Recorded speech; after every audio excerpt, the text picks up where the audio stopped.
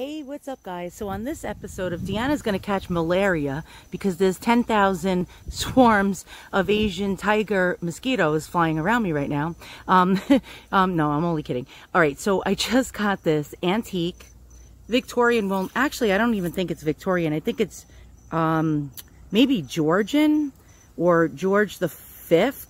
Wait, or George the Fourth? Yeah, obviously I don't know what the hell it is. But it's a very, very old wooden tea caddy, and I believe it could be mahogany wood.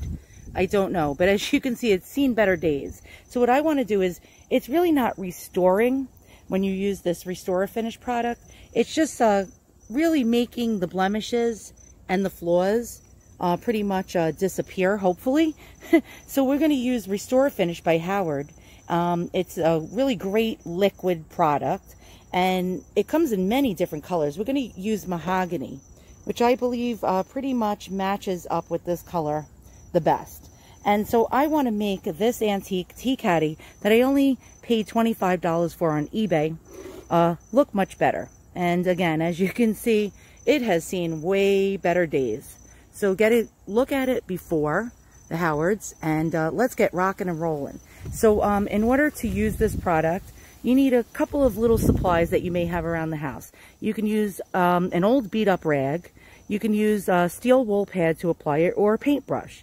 Now with something heavily flawed and scratched and damaged, your best bet is to use a steel wool pad, a very fine grade steel wool pad. I believe it's grade 000 or grade 0000. And you can get them for under $5 on Amazon or your local hardware store. So what you do is, the first thing you do is shake up the product because it has pigment in it, and you want to distribute that pigment all around. And as you can see, it started leaking already. I took the cork out previous to the video. All right, so I'm going to attach my phone to my little camera stand right now and get started. All right, so this very old tea caddy, my guess is anywhere between 1820 to 1850. Really needs some help here. And I'm going to begin to show you in a moment. Now, I just wanted to show you the interior because it's really quite cool to show you these old things. You can see it's missing a knob. I'm going to actually replace a knob on that side. And it's quite toasty. All right, so now I'm going to get out my steel wool pad. You always need to wear gloves because this stuff is very, very messy. And you can use an old rag, like one of these type of deals, like a kitchen towel, an old cut up t-shirt, or you can use, I'm going to show you the steel wool pad. And I can't find it. Oh, here it is. See, I'm a total scatterbrain. And actually, I cut one in half because I don't want to waste a whole pad. And you can waste the whole pad if you want. These are very cheap. But I only have like 4 left, and I have many, many restorations that I need to work on. Let me fix my camera stand right now and lower it just a little bit. Okay, there we go. And so now I got my steel wool pad. What I'm going to do is place the Howard onto the pad. And you don't want to put too much, and you don't want to put too little. So just tip the bottle, and you can see the pigment, by the way. Tip the bottle onto the pad. You can see the products on there, and we're going to start rocking and rolling on this. And the police are nearby. I wonder what's going on. My neighborhood is quite odd. People are always doing something around here. That's Long Island for you. Now, you notice that white floor that we had on the top? It is now gone. I don't know if you can see that. But, yeah. This stuff is working already. Working its Howard miracle.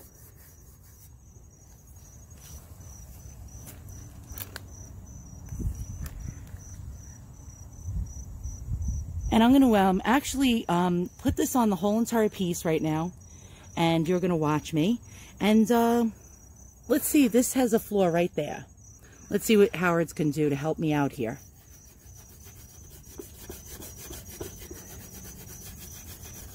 And that, I don't think, is going to disappear, but it's going to look a lot better. And you want to go with the grain of the wood. So I'm going to do the whole entire piece, and then I'm going to come back and actually show you what it looks like. Stay tuned. Okay, so I applied Howard to the piece, and I did not wipe it off yet, and that's something you need to do. That's why you have a little extra rag laying around. And as you can see, it's looking actually much, much better. This is great. So what you need to do is wipe off the excess, which I'm going to do right now.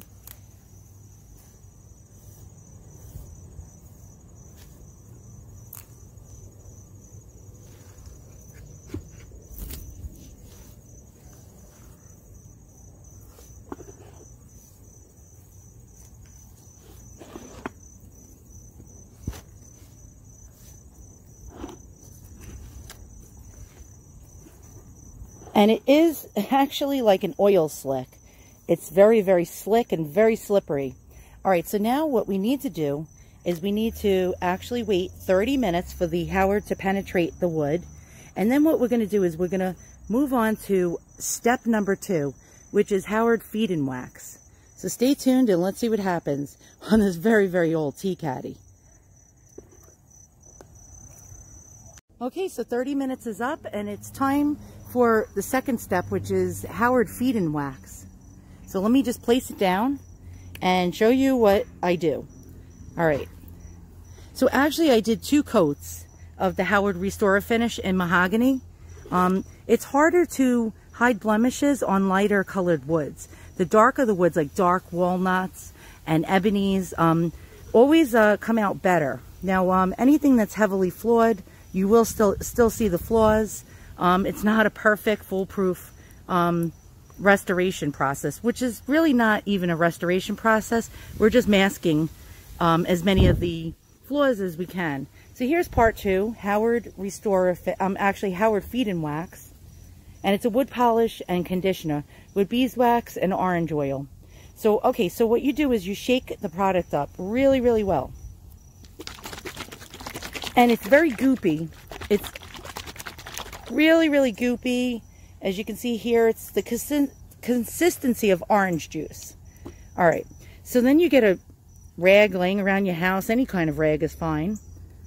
And by the way, if you want to purchase these products, there's going to be a link in the description below, especially even for the same rags I'm using, the steel wool pads, the feed and wax, and the Restor-A-Finish. All right, so what you want to do is apply it in the direction of the grain of the wood. And what this does is it conditions and shines your wood, and it beautifies it. And when you put it on, you wait 20 minutes for it to harden, and then you're going to buff it up.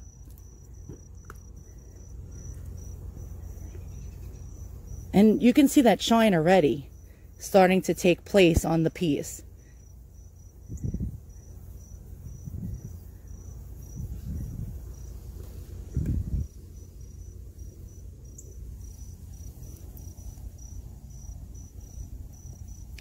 And the bottle closed on me. There we go. Get some more of this goopy stuff.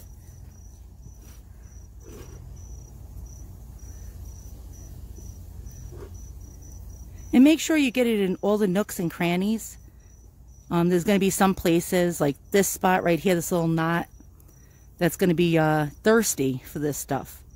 All right, so I'm going to place it on the whole entire piece.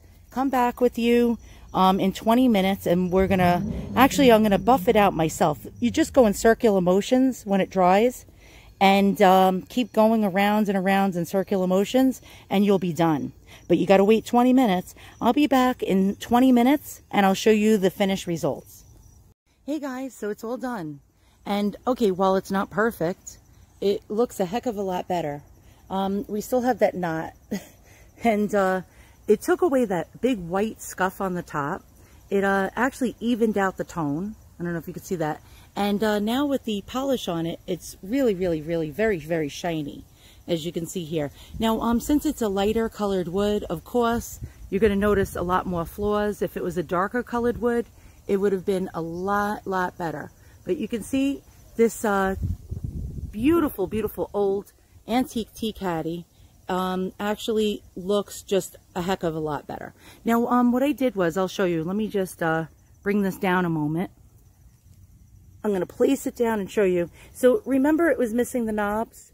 I replaced the knobs. I mean, I didn't have anything that was matching the original, but so I replaced the knobs with these little jewelry box knobs, and I kept the original, and I placed it inside the Tea Caddy. And what I did was I just used the Restor-A-Finish on the tops of these little lids here, and I polished the rest of the edges of the piece. As you can see, it's shiny. This has very, very old, I think, paint in there. They painted it like a reddish color.